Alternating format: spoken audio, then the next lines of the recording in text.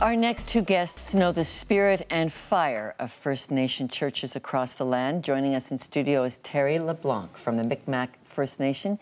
He leads My People International, which provides faith-based leadership development for Native communities. And joining us from Calgary is Pastor Ray Aldred.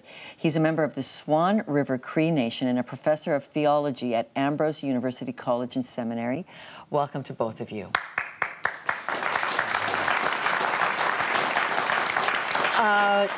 Terry and Ray, in an article you both wrote entitled about Idle No More, you said the grassroots response to this, Idle No More, is here we go again. This is nothing new. Explain that for us. Terry, let's start with you. Well, I think Chief Stan Beardy reflected it well.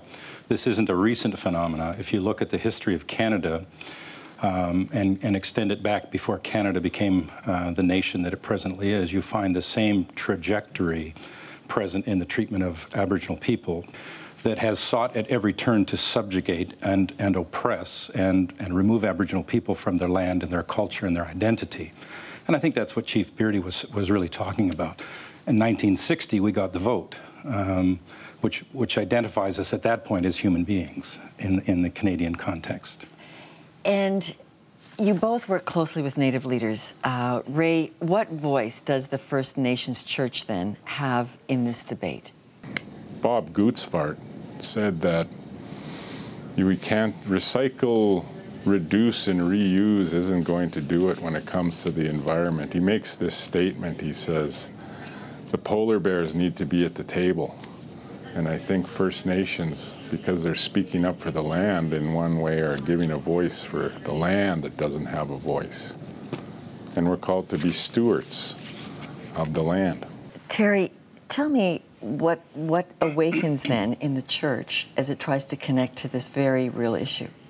Well, I think the church has really built itself around a theology that has ignored the rest of creation as a focus of God's or our Creator's concern. And the church has really built itself around a focus on the human soul and the salvation of the human soul, and has discounted the rest of God's creation, the rest of what our Creator has made and placed us within, as if somehow we're outside of creation and not a part of it. And I think Idle No More has captured for many people, Aboriginal and non-Aboriginal, and Canadian and those around the world, the idea that we live in a very frail environment. And I'm not sure that people take that seriously enough. And the voices that are speaking are saying, you know, if we don't take it seriously now, we will never do.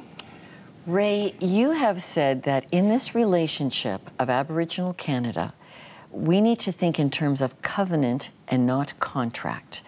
A lot of us are learning about treaties for the first time with this Idle No More stuff. What do you mean when you say covenant, not contract?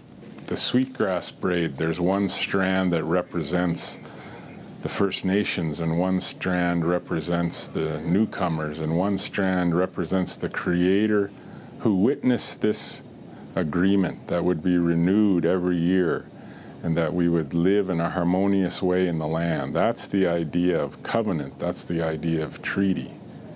And so these things were supposed to be discussed and worked out how we would share the land. And Idle No More is protesting the fact that there was just arbitrariness on the part of the federal government in passing the omnibus legislation. Many non-Aboriginals have lost patience and sympathy with this issue. Terry, what do you conclude about that? Well, I think people don't understand our history. Western civilization is always oriented toward the future, and so is the Christian church. It orients towards an eschatology, a time to be revealed. And it doesn't deal well with its past. And yet, if you look at the Christian scriptures entirely take us into our history.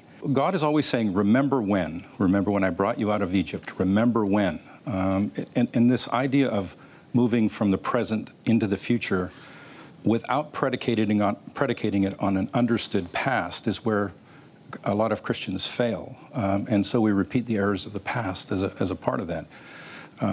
Numbers of years ago now, I was preparing a talk about this very thing and was looking for an illustration that might help connect that time perspective for non-Aboriginal people. And I found a Field and Stream article that talked about the collapse of the East and West Coast fisheries. This was 1997. And it described the collapse of the cod fishery and the salmon fishery and so forth. And at the end of the article, it simply said, if we don't do something about it, there will be no more cod, no more salmon to fish. And we would all agree with that in 1997. Unfortunately, the article at the bottom of the page in fine print said, this article reprinted from Field and Stream, 1913. So history is really important. Ray, I want to close. Is it possible for you to discern the Creator's hand in this present moment of very tense relationships between First Nations and non-First Nations? When Stephen Harper apologized in the House of Commons, he said that the government was, in effect, repenting from assimilationist policies. And Idle No More, on one sense, is a prophetic voice, because it's saying, well, then you have to actually do that. You have to change. This is a call to repentance. Whether Canadians listen or not, that's their choice, I guess. But I think it's the voice of God. Pastor Ray Alldred in Calgary, thank you very much. And Terry LeBlanc, thank you very much. Thank you. Well, now we want to ask what you think. Is it time to reinvent the relationship between First Nations and the government? Yes or no? Send us your answers by phone, email, Facebook, or Twitter. Be part of the conversation, and our studio audience is going to take a live vote, and we'll have those results in a moment. But coming up, the life and witness of a First Nations saint.